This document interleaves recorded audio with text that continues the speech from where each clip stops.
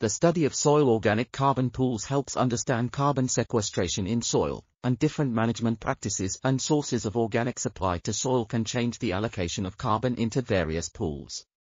In a 24-year-old double rice cropping system in India, cultivation caused a net buildup of total organic carbon under different treatments, with about 27.3%, 48.2%, and 54.1% of C applied through green manure, farmyard manure, and green manure plus farmyard manure stabilized in the soils, respectively.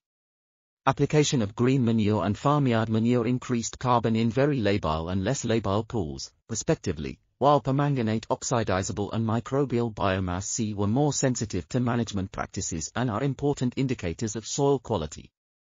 Balanced fertilization with green manure plus farmyard manure is considered suitable management for sustaining soil health under the double rice system. This article was authored by Krishna, Chaitanya, Anantha, Shyam, Prasad, Majumder, Shrikant, Badole, and others. We are RTCLTV, links in the description below.